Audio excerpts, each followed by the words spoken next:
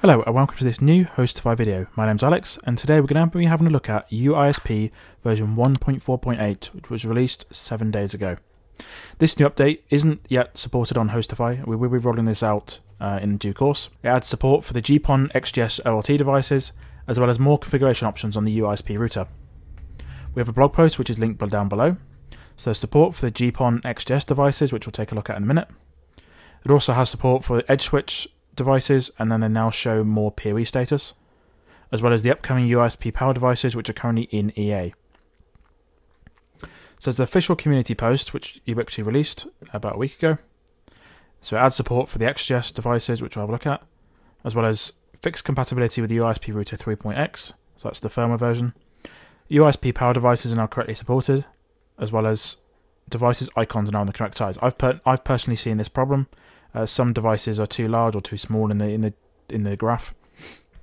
Some devices are too large or too small in the table of devices. So that's good that has now been fixed. So I'll look at the GPON XGS devices. So there's the new OLT XGS, which joins the OLT 8 and the OLT 4. So this now takes 1024 devices, like the older OLT 8, as well as 4 25 gig SFP28 uplink ports. And it now supports XGS and XGPON. So if you have a look at the GPON subscriber page, we've got two new devices, the XG and the XGS. So you can see the XGS PON port on that one and the XG PON port on the other model. The XG model has a 1 2.5 gig port for the Ethernet, and then the XGS has a 1 10 gig port for the Ethernet.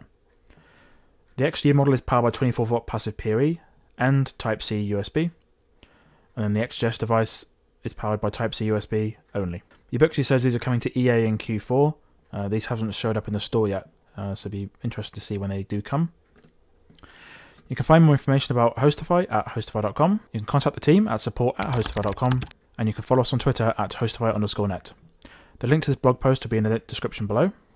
Thank you for watching this video. My name's Alex, and we'll see you again next time.